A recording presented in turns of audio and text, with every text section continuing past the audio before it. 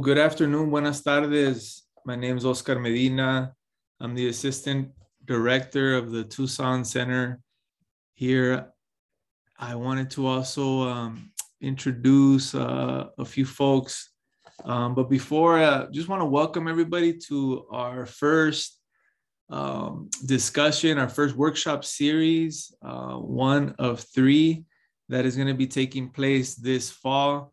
When we were planning these workshops and these panels, we were planning on having them in person, but because of the ongoing pandemic, they will remain virtually. So tonight, it's really an honor and a privilege to be moderating this panel. I'm an associate faculty member for Prescott College. I teach in the social justice and community organizing program. It's really a privilege to start off today's panel by doing a land acknowledgement. We want to acknowledge that this gathering is taking place throughout the unceded territories of what is now referred to as the United States, original home to hundreds of sovereign tribal nations. As we begin, we acknowledge and honor the original people of various regions. A land acknowledgement is a critical step towards working with Native communities to secure meaningful partnerships and inclusion in the stewardship and protection of their cultural resources and homelands. Let us take a moment to honor these ancestral grounds that we are collectively gathered upon and support the resilience and strength that all Indigenous people have shown worldwide. I'm currently speaking from Tucson, Arizona, which is the unceded territories of the Tohono O'odham and Yoeme people.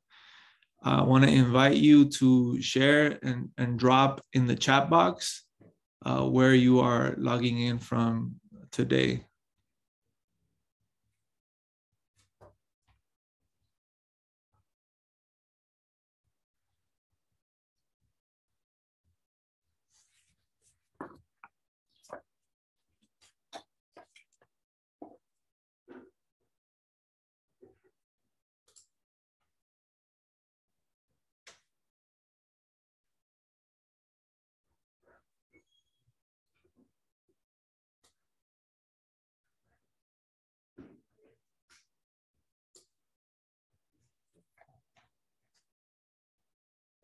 Thank you.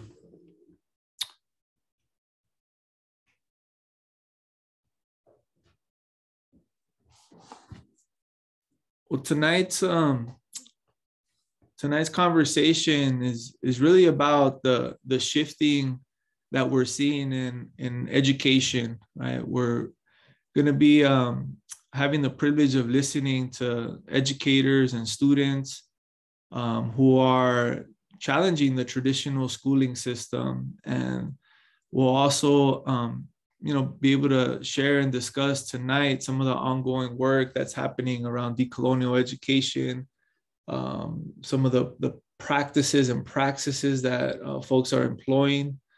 I'm going to start off by introducing our first panelist.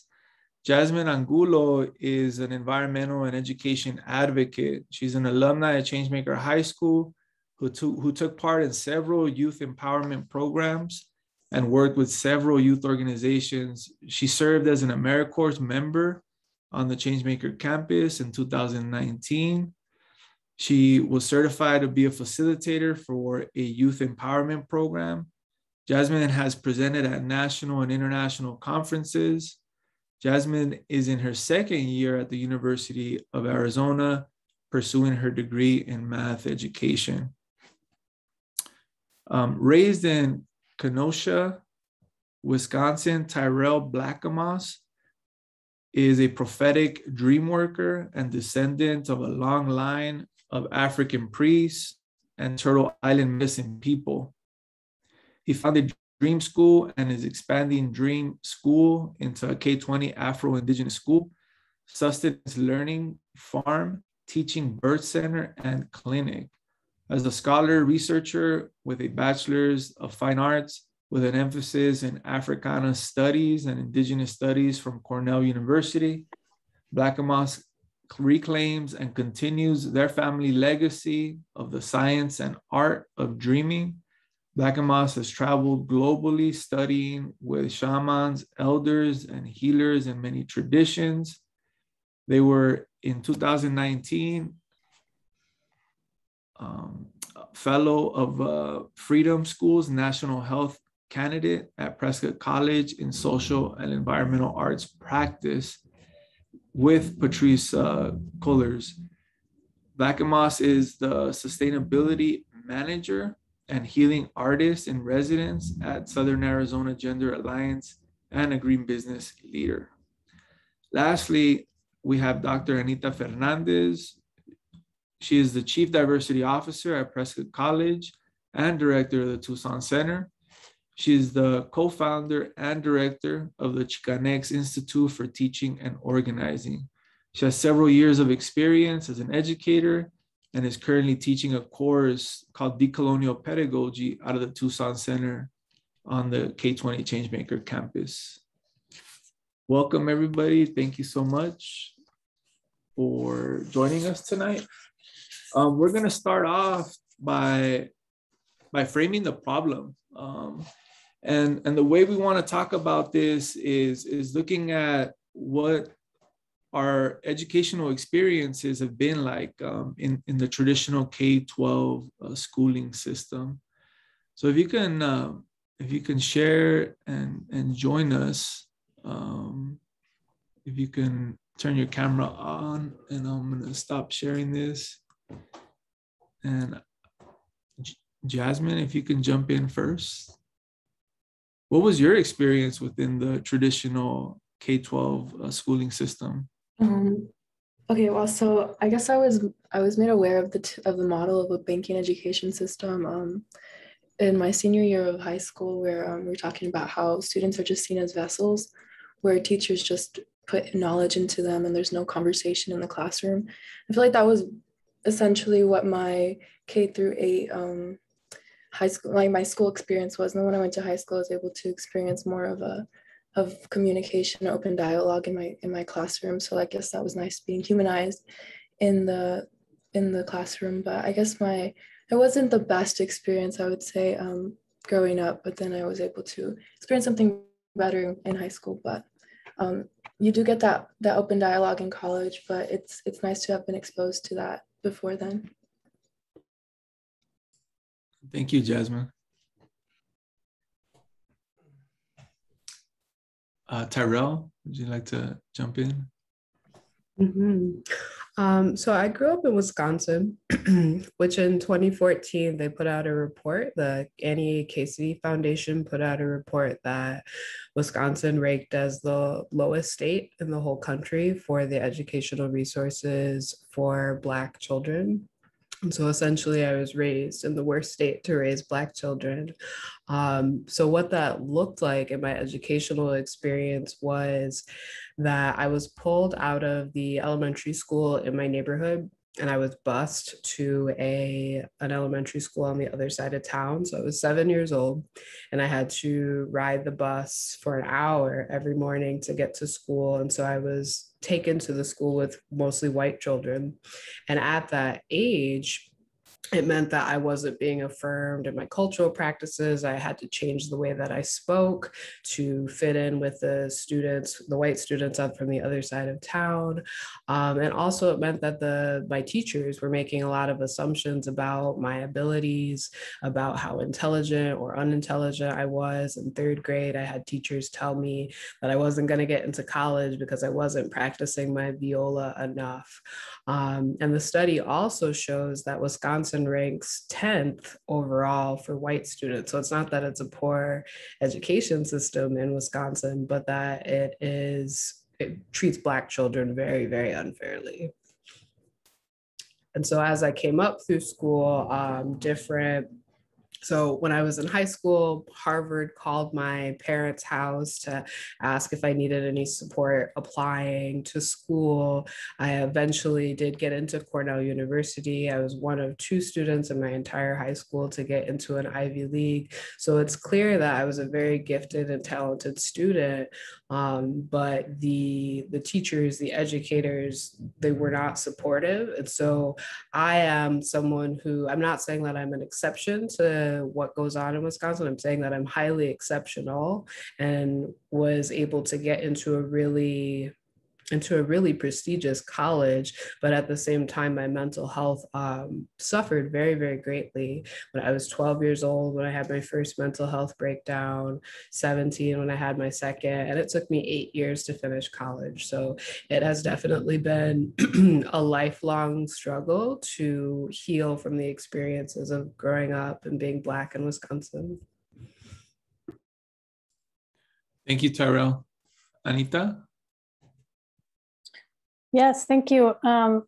Good evening, everyone. I just want to say how excited I am to be here, particularly with sharing the panel with Jasmine and Tyrell. And I think the three of us represent, not only different positionalities, but also different generations and different coming at this work from different times and spaces, right? And so, and Oscar for hosting, also for moderating. But so I did not attend US schools until I wasn't in the US until secondary school. And so I had a very limited experience in traditional schools. So I'll share a little bit of that, but I think I'll share more, as a public high school teacher, as an English teacher in Tucson, what I saw was the impact on the youth. Definitely in high school saw, as a teacher, a lot of deficit ideologies being really impacting the youth, and specifically ideologies about what students were able to attain or not, sort of piggybacking off what Tyrell referred to, and expectations of our youth, particularly BIPOC youth. And even with school counselors, actually encouraging students not to take certain courses or certain electives and funneling them into courses that weren't necessarily for a quote unquote college track, or, weren't voc ed in the high school where I was teaching. And so I was an English teacher, and also was the advisor for the school newspaper. And I would have students all the time, Chicano students, who would say, Miss, I want to really join the newspaper, and would tell me that their advisor would say, no, you'd probably be happier in this elective or in that elective. And it was always an elective that was tied to more of a vocational ed field. And even if they were not interested in that at all, they would really get pushed into those spaces. I also definitely saw a lot of teachers who wanted to indoctrinate children in, this very nationalistic sorts of views about US history, and about not wanting to see themselves as in any way having an opinion about things, and wanting to remain quote unquote neutral. And a lot of teachers that honestly just didn't like kids, and that oftentimes wondered why they were teaching in schools and why they were working with children, because it was really clear that it was more about their own power rather than about really wanting to engage with young people in a way that would help provide opportunities for them to develop their, sense of self and impact, in the larger community. Thank you. Thank you for opening it up. This next question, and this question is for anyone who wants to jump in, any one of the panelists. It's more centered on BIPOC students. What specific issues do you think most impact BIPOC and low-income students in traditional K-12 schools? Specifically, what do you think pushes students out of school?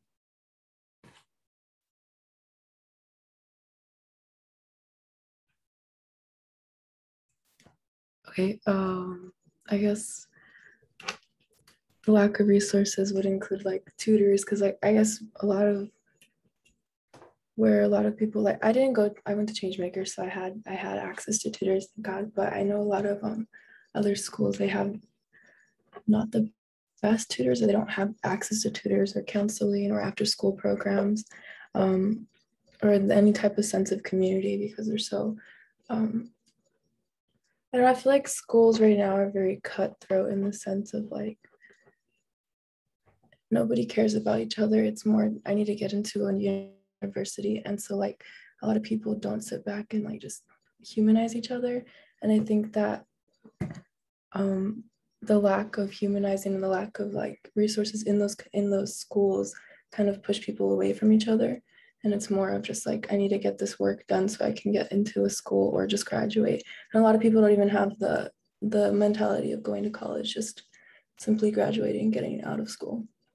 But also the disciplinary actions taken in schools, especially in lower income communities and by POC would like the detention or the expulsion or the lack of counseling or no restorative justice in the schools is what really I think pushes students out, because they don't really feel like they belong there.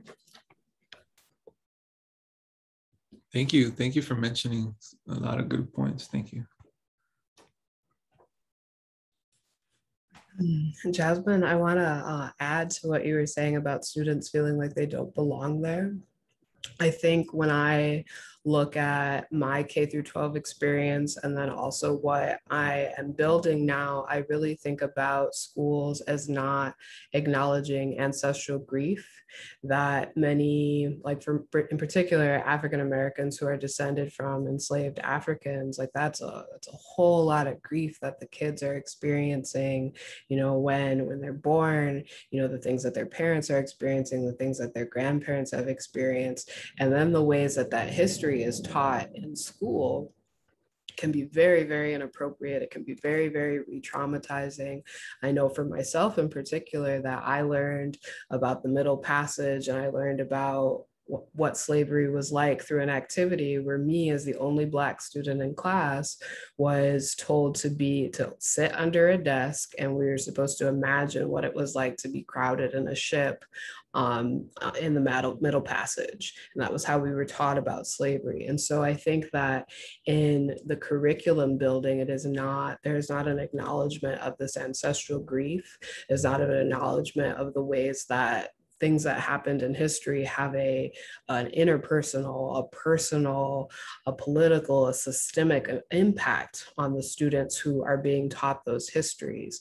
And so to teach those histories, you really have to have some capacity and some compassion about how you're teaching those histories. I also recently saw an exhibit here in Tucson that was claiming that we are all immigrants, which sounds a little bit like we all chose to come here. And they even specified that indigenous people of this land came here from Asia at some point.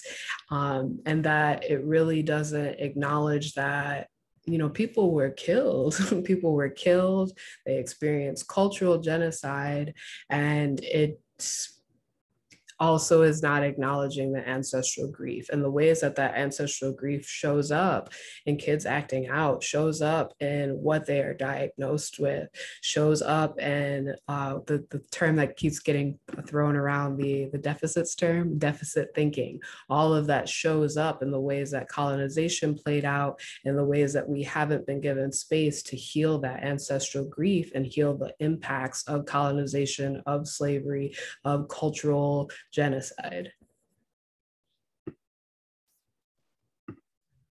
Yeah, thank you. Thank you all for mentioning. Anita, did you want to jump in?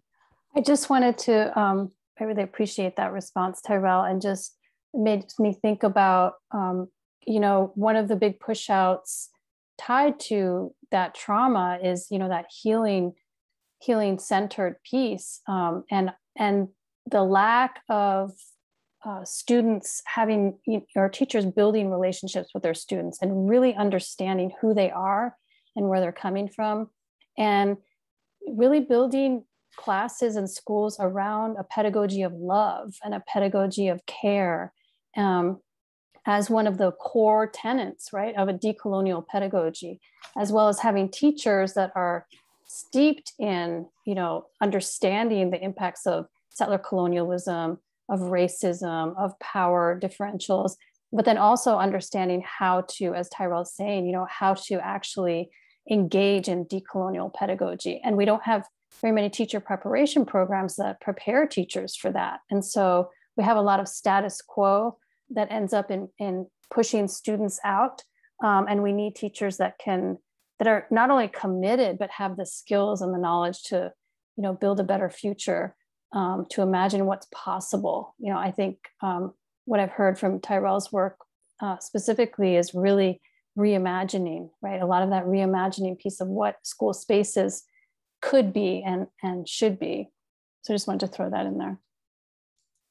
Yeah, we're now at the transitioning point, right? And we're gonna get into some of the projects and some of the work that people are doing, and some of the framing the future, right? Framing like how do we get out of a dehumanizing traditional educational system that is harming a lot of our students. And so the next question is, what can educators and students do to revolutionize, to change and decolonize education? If you can talk about some of the projects that you're involved with, and you can share a little bit about it, I would appreciate it.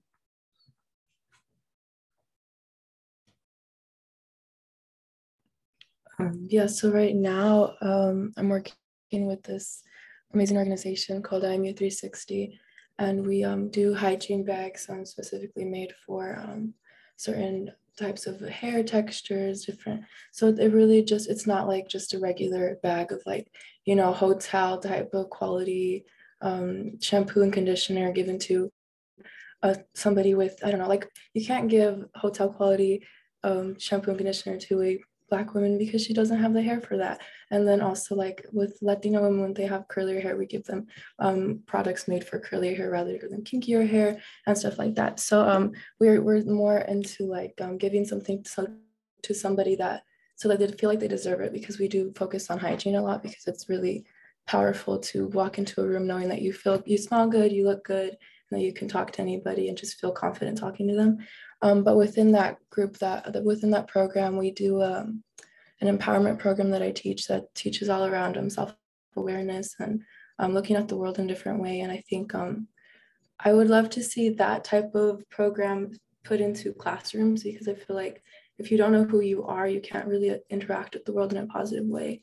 And so pushing to see for students to really care for themselves, and then pushing for them to see the world in a lens that doesn't see the world as ugly as it can be, and just being able to love others. And I think through this program that I help teach, it's helped me really engage with a lot of people from different walks of life. And I think something like that in a school would really help. I tried before, but it's a little challenging to get that type of curriculum inside of schools. I've gotten a lot of pushback, but we're still working on it.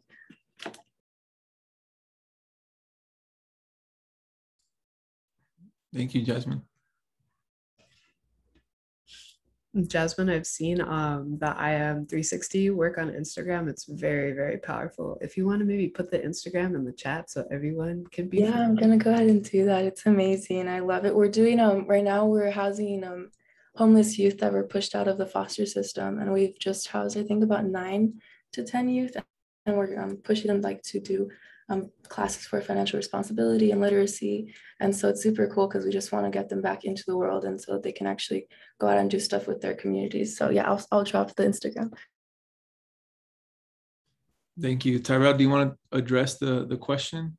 Mm-hmm. So I think that students, what they can do is to tell adults, tell your teachers, your parents, after school, whoever, tell adults like what you're experiencing in school, and be as clear as you can to let them know when something is hurting you or when you feel really encouraged by something that another adult is doing.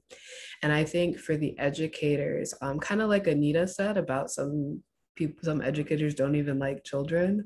And for the educators who decide that this is where they want to be and they do like children, to learn, and that may look like taking classes or doing workshops around listening for how students are in pain and who are unable to articulate it with words, and maybe they're doing it with their body language, or maybe they're doing it with rolling their eyes and you're interpreting it as an attitude, but what they really are experiencing is pain. And there needs to be some adjustment so that they're no longer in pain.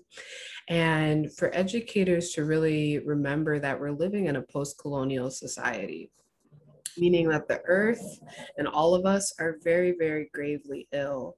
Like, we're ill as a society, we're ill emotionally, like transphobia, racism, homophobia, all of those things are symptoms of a larger illness. So it's really important for educators to do their own healing work and to kind of figure out, how do you forgive the educators who harmed you in your past? How do you forgive your parents? Because if you don't do that forgiveness work, you're likely bringing that into the classroom, and you are likely taking it out on the students who are in front of you who haven't done anything to you. They're just trying to figure out how to navigate this really complicated system that they were born into. And so my program, called Dream School, what we are doing in Dream School is we're creating a safe place for students to dream. We primarily work with adults. And so educators, if you're on here and you would like to find out more information about what Dream School classes look like for adults, it's a lot of deep diving into yourself to figure out some of your ancestral dream traditions, because we're working with the dreams, we're working with the subconscious, and we're working with the things about oneself that we may like push down and don't want to look at. And we're bringing it to the light so that so that we can be better humans, so that we can be kinder to ourselves and to the people around us. And so we are an oral history project, meaning that we really activate the stories that our families tell over kitchen tables. We activate, like, when we tell each other our dreams, like, what happens to those dreams, what allows those dreams to become, because we're sharing it with someone, and then someone's able to connect us to a level of support.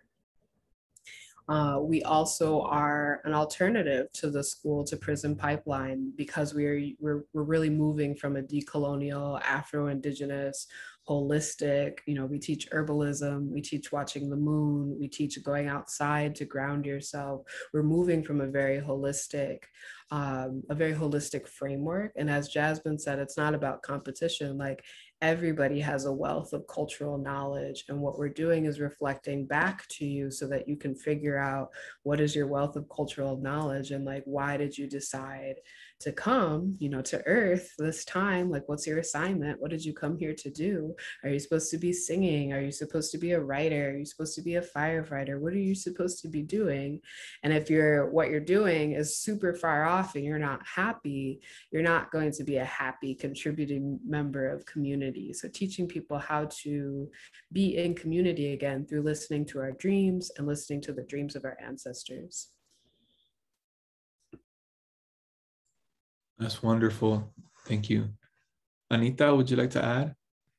Sure, I'll just share briefly about the project I'm involved in terms of decolonizing pedagogy, other than my teaching at Prescott College, which would be Shito, the Chicanx Institute for Teaching and Organizing. And so we are a grassroots urban education collective, and we train educators and organizers and administrators and counselors in a decolonizing pedagogy, building off of what is now the outlawed former Mexican American Studies program. And so continuing on that legacy and building and growing it into something new. And so currently we've trained thousands of teachers across the country in this pedagogy. And we are right now, facing a new front, as we can call it, and that is very similar to the front that we were facing back in 2010 in Tucson, in terms of fighting for the right to teach about our histories and our cultura, and having a decolonizing pedagogy within our school system. That's happening right now in California mostly. I mean, it's happening nationally, this pushback on critical race theory, but also on a decolonizing ethnic studies curriculum. So the original ethnic studies curriculum that was developed by scholars, many of whom are, colegas and friends of ours, and part of the Shito Collective. That curriculum was eliminated because of the inclusion of Arab American studies and specifically Palestine. And so a lot of our work recently has been in solidarity with Palestine and the Palestine Project, and developing workshops in decolonizing pedagogy around looking at the similarities and connections between people on Turtle Island and across the ocean, and what are some impacts of settler colonialism that can be analyzed here as well as there, and specifically looking at the border and the environmental impacts of settler colonialism on the US-Mexico border and the Palestine-Israel border, and developing curriculum around that as one way to build Indigenous solidarity across continents and across lands, to really think about ethnic studies and decolonizing pedagogy as an international approach. It is internationalism, and we have to, oftentimes in ethnic studies, we really have this like very narrow focus about the US, and that we need to really be looking at the whole world and how these issues are impacting the entire globe, whether it's environmentally, energetically, socially, economically, politically, in order to have a real analysis. Thank you, Anita. I think this next question is going to help a lot of the educators that are in the room right now, the administrators, educators, and the students that are listening in. How can schools value the cultural and community wealth that students bring with them? And I think this question also comes from Tarayoso's work, right? Who has created a framework of community wealth, right? And the different forms of capital that students bring with them to the classroom. What do you think schools can do to value those cultural and community wealth that students bring with them?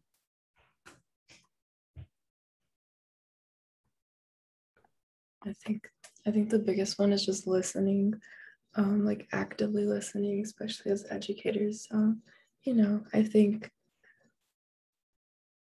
an educator has a lot of knowledge, but they don't know everything because they didn't walk that walk of life that you walked, and every student has a different walk of life, and just like listening and really not just actively listening, because sometimes you'll just never understand, but being able to just try to just be there and just see them for who they are, I think is what really needs to happen in the classroom, just seeing people for who they are and all that they bring with them,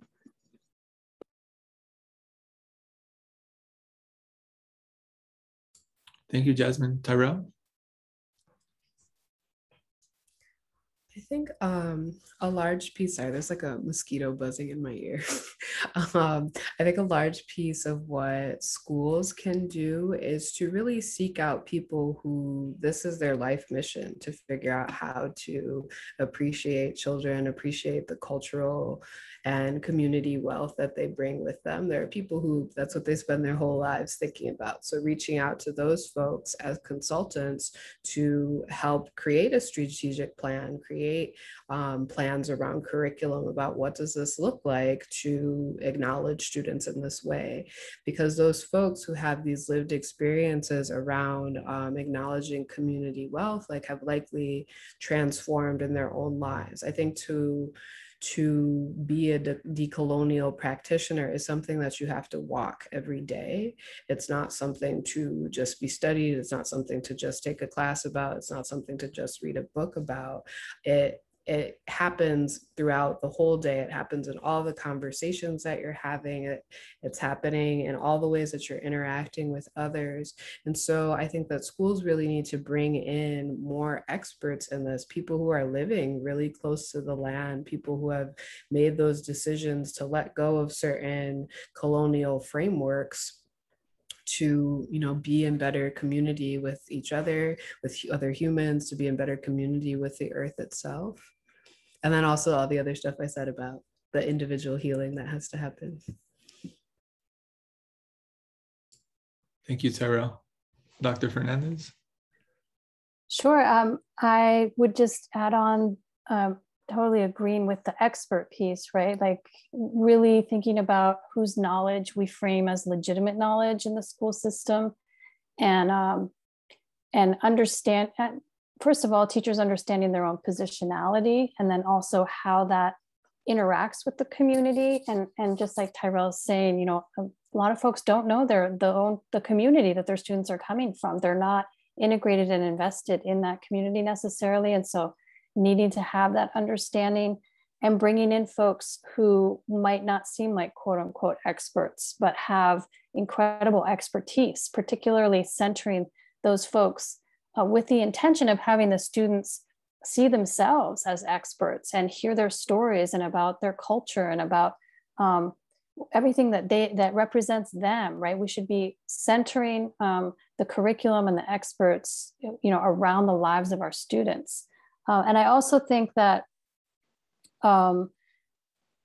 in terms of community cultural wealth, I think we sometimes really latch on to a couple of the different forms of cultural wealth that Yosso writes about, like linguistic wealth or you know, transformational wealth, or even resistance capital, but really thinking about the notion of navigational capital as key for a lot of our youth, understanding how they navigate different spaces and places, and when they go home or when they're at work or when they're at school, and how they have to move in and out of these different spaces and ways of speaking and ways of knowing and understanding that in itself is such a form of knowledge and wealth that we could be building our school culture around, rather than saying that you act this way and you speak this way in this setting, and you act this way and speak this way in that setting, but to welcome that in to the school space as well.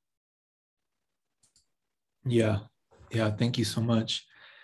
We're coming down to about the last question here, and this question is, what do you think are the impacts of a revolutionary and decolonized educational experience for students and educators? Jasmine, you want to jump in? Yeah, I think just the sense of belonging really helps a student get through school, because I remember, well, right now I'm struggling in college because I'm having to find that new community of people that care, but it's a little harder because the teachers. I had that little crutch in high school where my teachers were there with me all 4 years until I got to really get to know them. But I think decolonizing the classroom means a sense of belonging, and that overall we're social beings, so we want to feel loved and we need to feel like we belong in order to thrive, really. So it helps with the motivation and wanting to learn and actually getting stuff done. So I think it would really help with the graduation rates as well, because the dropout rates are insane, especially in Arizona right now. Yeah, thank you, Jasmine. Tyrell? Yeah, I think retention, kids staying in school is a huge piece of it, particularly if they're engaged with stuff that they can immediately apply to their lives, or they're engaged with things that, you know, they've heard about from their families. And they see people who look like them and sound like them, and they're learning about their, you know, their own history in a way that helps repair the attempted cultural genocide, the cultural practices that were stolen from them, because they may not be growing up on their ancestral homelands. So I think that piece is huge. And then I think also eliminating the school to prison pipeline. And I think the literal school to prison pipeline of people ending up in the prison industrial complex, but I also think about the school to corporate world pipeline, or the school to only a specific type of job. I think that a decolonized and revolutionary education experience also really uplifts entrepreneurship and uplifts students being able to create from their own community, create from their own creativity, and create family businesses, so that their wealth, their their specific wealth, like their financial wealth, is theirs, and they're able to start to build up generational wealth to pass on to children. And that can't happen, like someone said in the comments, that can't happen working at an Amazon warehouse where your body is being physically exhausted and you're getting paid like an okay rate compared to some of the other jobs, but you're not really building wealth for yourself. Yeah, thank you. Anita? Sure. I think that, we've seen a lot of the results that can take place when there's a revolutionary, whatever you want to call it, education, and somewhat decolonizing or re-indigenizing education, like we had here in Tucson. You have all the measures that the state loves, that increase graduation rates, matriculation to college, test scores, et cetera. But then you have all the unmeasured pieces too that have been referred to here, right? That this kind of education builds self-love, that it builds opportunities and it opens doors for young people to take not only academic, but lifelong risks and are able to dream up a new possibility. Whereas when you have a traditional system that's a colonial system that's meant to only advance certain people in certain ways, it's a very stagnant sort of system and doesn't provide that opportunity for you to reimagine what's possible. I think that, having historical literacy for young people with a decolonizing lens, it offers that opportunity and encourages them to have a critical praxis to then go out and try and make change for their own community and for their own people, as well as, building their academic identity, building that self-love, et cetera. And I would just say that in those spaces of decolonizing education, being a decolonial educator, you'll hear, especially right now, that is indoctrination, and that you should remain neutral as a teacher, or you should not share your opinions. And I believe really strongly that that's it's not a two-sided issue. Like, that's a false equivalency, and there's no neutral option in terms of decolonizing pedagogy. Like, you're either decolonizing and teaching revolution in a revolutionary manner, or you're perpetuating the settler colonial project. Like, there's no in between. You're either doing one or you're doing the other. And it's hard to imagine doing that in a traditional public school space, but that's what it takes. Thank you, Anita. We're going to open it up for questions from the guests. I invite you to share any questions that you have in the chat. I'm going to jump in and share my perspective and just kind of like do my best to also recognize and honor all the words that have been shared tonight. As a former high school educator, right, that spent a lot of years in the classroom, and also someone who experienced early on like the impact of zero tolerance policies. I went to school in LAUSD schools, right, and it's very clear, right, the policing and the over focus on security in these larger schools is directly related to some of those policies that were put in place in the 90s. I'm teaching a class right now called Critical Youth Organizing and Transformation, and a lot of the work that youth were doing in the 90s was started because of the zero tolerance policies that were locking up a lot of the young Black and brown students in inner city schools. And so I come out of that experience of just like living that trauma, making sure that you didn't say the wrong thing, or you didn't, you weren't caught in the wrong place because of those draconian violent policies. So I think I'm sharing that because that's what motivated me to go into education and be a teacher. I had some pretty impactful social justice educators throughout my K through 12 educational experience. And they really were coming out of different movements, coming out of the Chicano movement and civil rights movement.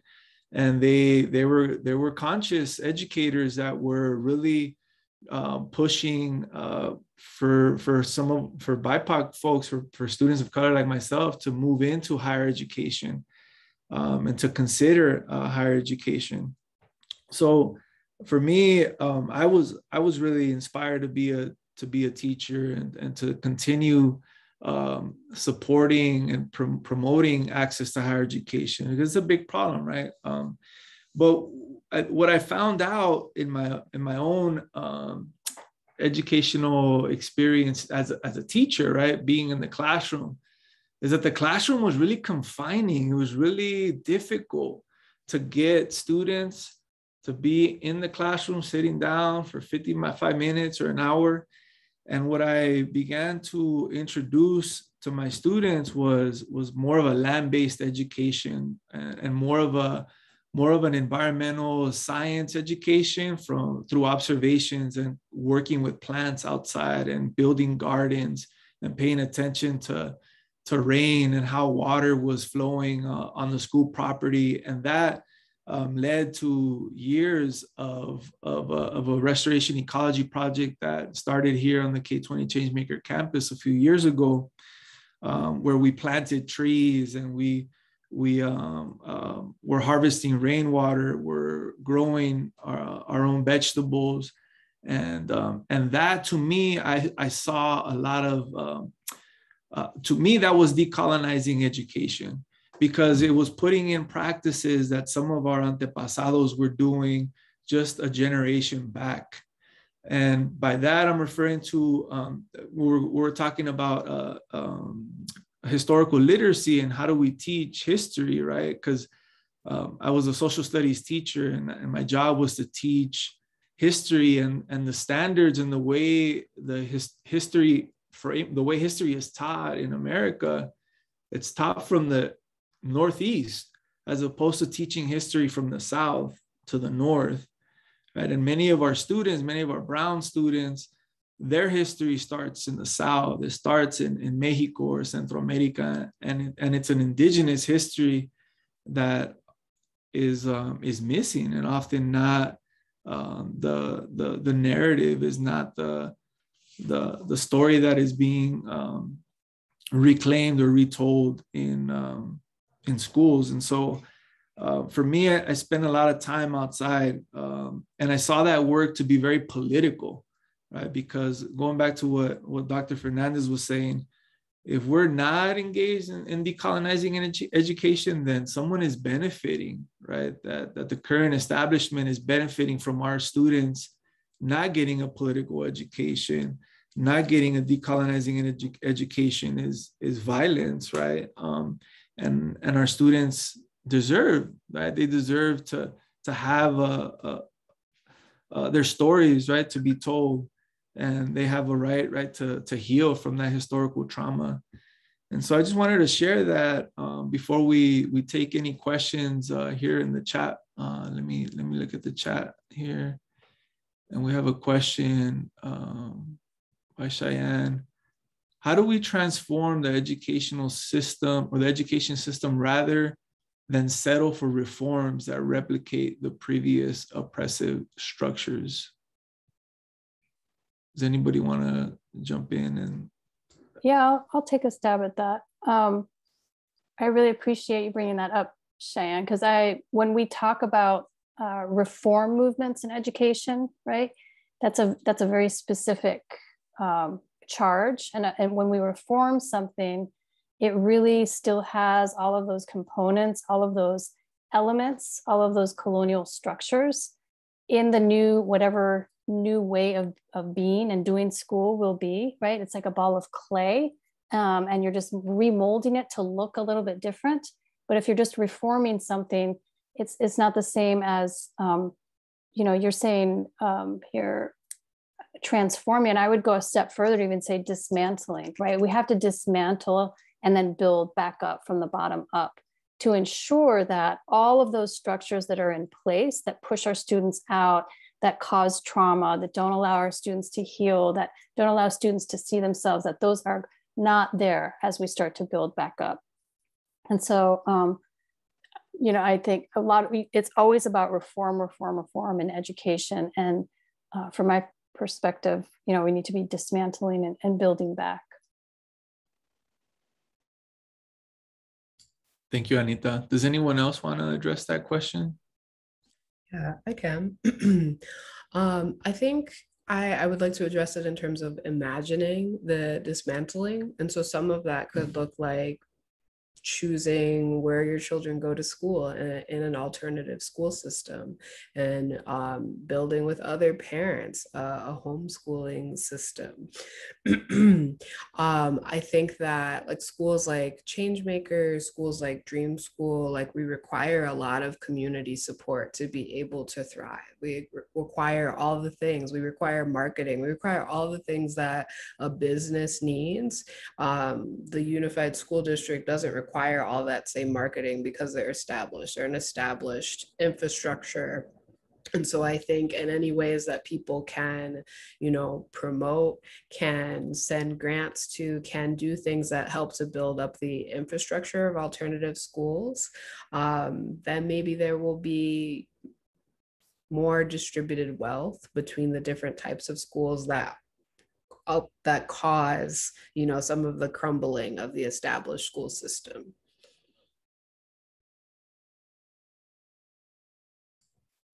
Thank you. We have one other question here in the chat. And the question is from Kai. How do you see the role of decolonizing educational spaces in building and sustaining social movements?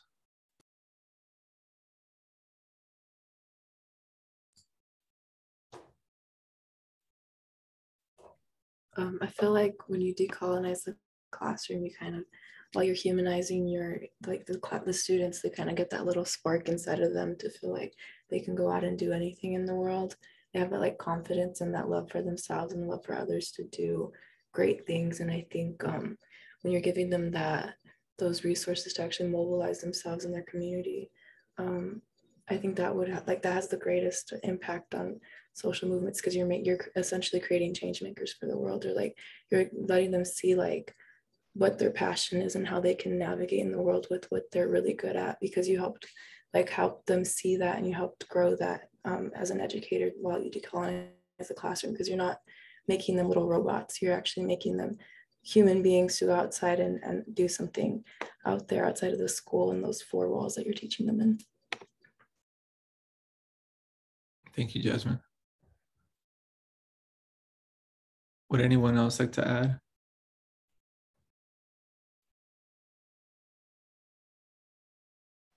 I can just add really briefly, Tyrell, unless you want to jump in. Good. You know, just the importance of education as a whole in revolution, right? In you know, movement building and in social movements, and you know, just thinking about this moment that we're in right now, where there is an attack on so many things that are happening in schools, an attack on teaching accurate history, right? We have all of this legislation coming down the pipe that is literally trying to outlaw the teaching of an accurate history, or the training of anything to do with quote unquote diversity or privilege or power, and to try to squelch that. And in order to, you know, to build movements and to build power, we absolutely have to have this kind of education so that our young people are ready to join those fronts, and so that we understand how these cycles of oppression repeat themselves, right? Like, how is the past alive in the present? Just in the last 10 years, right? We're seeing it's the same folks doing the same pushing to remove these things from school. And if you go back in history, you know, it just keeps repeating itself over and over again. And so as educators and as students, we need to have not only the historical literacy, but the organizing skills, the analysis, the critical consciousness to be able to understand how these cycles of oppression work, why they are, you know, why these pieces of legislation and pushback, you know, where it's coming from and what the intention is, what the history is. And a decolonizing educational space provides that opportunity and the opportunity to practice on how to build these fronts together. Thank you, Anita.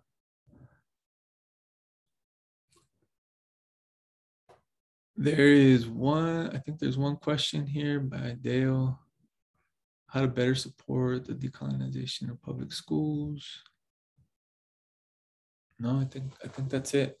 Well, I wanna thank everybody for joining us today. We're coming about to the end of the hour, and thank you for joining us tonight.